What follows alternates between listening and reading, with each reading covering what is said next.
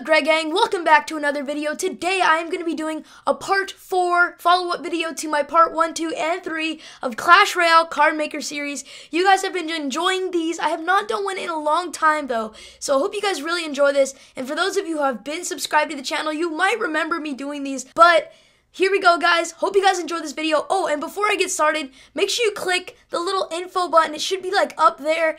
And those are basically just part 1, part 2, and part 3. Be sure to watch those first. I would highly suggest that. And if you already have, then you're in the right place. So make sure you guys watch this video after you watch the other ones, because the other ones are pretty lit too, the other card ideas. But anyways, hope you guys enjoy the video, and let's get right into it.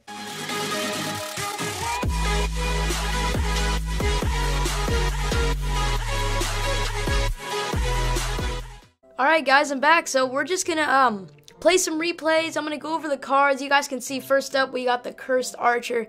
So let's hop into this replay here in TV Royale. We got Nova Batman against Fertina. So I'm just gonna go over the card real quick. So just a normal everyday archer, but cursed. She shoots poison arrows that continuously deal damage. When she is killed, she drops a mini poison spell. Spooky. So let's go over her kind of basics. So she is 3 elixir, guys. She's a legendary card, so I mean pretty hard to get. I'm not really sure which arena. I was thinking something maybe around like Hog Mountain, something around there. I'm not exactly sure. So let's go over her stats, guys. So she's got 254 hit points, 71 DPS. So remember, these are all archer stats because she is basically an archer with a twist. So 86 damage. Her hit speed is 1.2 seconds. She targets air and ground. Speed is medium, range is 5, deploy time is 1 second, so really nothing new yet. Now here's where it gets a little interesting, guys. So poison duration, 5 seconds. So, you know, like when she shoots someone with her arrows, they do get poisoned for 5 seconds. And also that mini poison spell she drops, that lasts for 5 seconds as well. So mini poison radius 2.5, so that's about the same as a zap, I believe. Yeah, I believe the same as a zap. So you can just think when she dies, she drops about a little zap, but it's like a poison that lasts for 5 seconds. And the poison DPS, which is 75 damage per second, that's 5 seconds. So it's a decent amount of damage. Alright, so moving on to the next card. That was the Cursed Archer. Next up, we got the level 4 Cannon Cart 2.0. So this is called the Cannon Cart 2.0, guys. This is legit. Alright, so this is an epic, and it's a troop, of course. 6 elixir, guys. This card, I actually really like the way it looks. It just looks so cool. So let's go over the stats. Or actually, first let's read the description. So the Cannon Cart 2.0, it is bigger, better, and stronger. It contains a massive barrel that packs a huge punch, possibly a sparky competitor. So pretty awesome concept, guys. I really like the idea of this Cannon Cart 2.0. So hit points 1456, pretty good amount, definitely more than the Cannon Cart. Damage per second, 216. That's about the same as a Prince. And damage is 325. Again, same as the Prince. And of course, it has to have the shield. As you guys know, the Cannon Cart has that special, you know, it's a building and it's not a building kind of thing. So 820 for the shield hit points. The hit speed is 1.5 seconds. Targets ground, of course. It is a little risky to play, as you guys know, because if you can't target air and a 6 elixir is pretty big commitment. So definitely got to be careful with this card. The speed is slow, obviously. It's a very big, hefty card. Range is 5, the same as an archer. And the deploy time is 1 second. It's a pretty cool card right there. Definitely enjoy that one. Looks like we're waiting for the replay to wrap up here. And it looks like Nova Batman's going to take the W. And we're just going to jump into another TV Royale here. So let me just wait for this match to end real quick. Alright, so moving on to the next one here, guys. We got my favorite on the list, probably. It's an epic, and it's called the Barbarian Leader, guys. 4 elixir. The picture looks awesome. I personally love the way the picture looks. So all hail the Barbarian Leader. He gives all friendly barbarians, including elite barbarians, a 50% stat increase. In parentheses, speed, attack, speed, and health. Wait, attack, okay, I thought I was messing up there. No, attack, speed, not attack, speed again. Okay, so it's speed, attack, speed, and health. Alright, so hit points, 1258, guys. Decent amount of hit points. Remember, it's like a regular barbarian, but it's got more, it's like beefed up a little bit, but it's also got some special powers. So damage per second, 169, damage 254. Or you could probably compare this to around an elite barbarian. And that's funny, we were just watching elite barbarians on that replay. Alright, hit speed, 1.5 seconds. Targets ground, and the speed is medium. Range is melee. Deploy time 1 second. Now, here's where it gets a little interesting, guys. The rage effect is 50%. Now, this is pretty cool because, you know, it rages all the friendly barbarians, which includes barbarians, barbarian huts, you know, the barbarians from the barbarian huts, not the barbarian huts themselves, and, of course, elite barbarians. And no, he does not rage himself. So that's going to be that guy, Barbarian Leader. Hope you guys enjoyed that little card right there. So, moving on to the next one here. Another really awesome concept. We got the Twin Inferno Tower, which I also like to call the Twinferno Tower. Pun intended. So, it is a rare 7 elixir, guys. And you guys can see a little bit of photoshopping there with 2 Inferno Towers. So, 2 Inferno Towers at 1 tower, well, sounds like a good defense. Targets 2 at a time. So, if you guys play Clash of Clans, you know they have the triple target Inferno.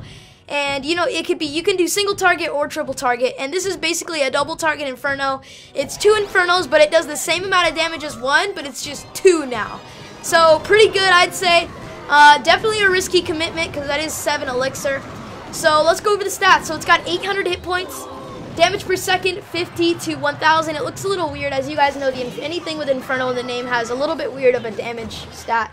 So, and then the damage is 20 to 400. Hit speed is 0.4 seconds. Targets air and ground. Range is 6.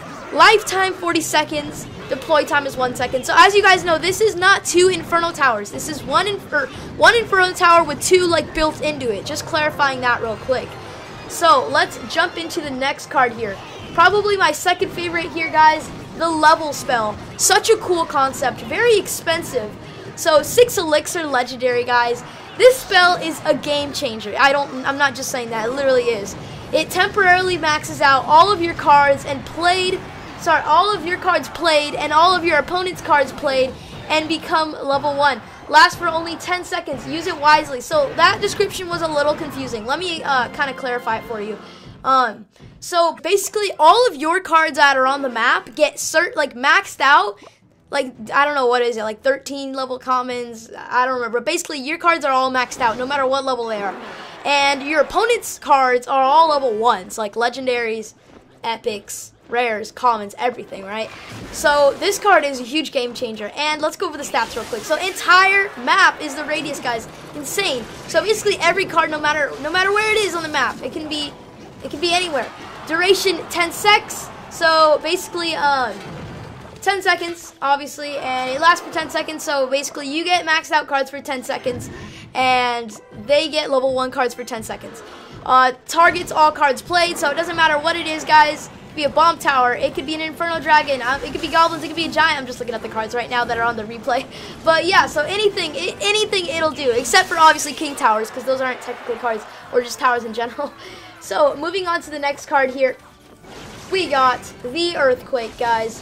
Super awesome. This is going to be the last one of the video, so I hope you guys really enjoy this one. So this is a common 3 elixir, level 9, so shakes everything within its radius, slowing movement and attack speed while dealing damage over time, does extra damage to buildings. So this is kind of like the Earthquake from Clash of Clans, but it's a little different. So let's go over the duration. 5 seconds. I actually put a space between 5 and seconds. That was kind of an accident there.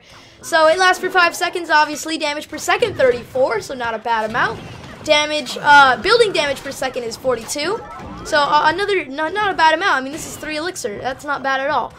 And the slow effect is 50%. So as you guys saw in the description, it said shakes everything within its radius, slowing movement and attack speed while dealing extra damage. So it's slowing movement speed. So it's kind of like a little bit of an ice golem kind of thing, or it slows the movement speed.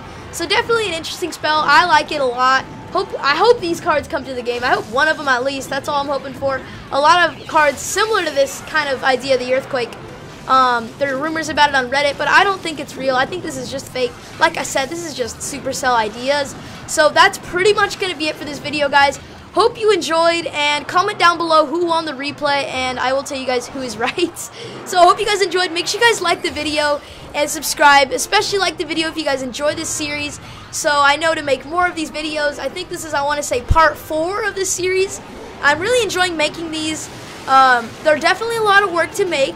So, you know, I really hope you guys enjoy it a lot, because this is definitely a lot of work. I think this video took me like 3 hours to make all these cards, to edit and stuff. So, I mean, that's pretty much it, guys. Peace out, and I'll see you guys in the next video.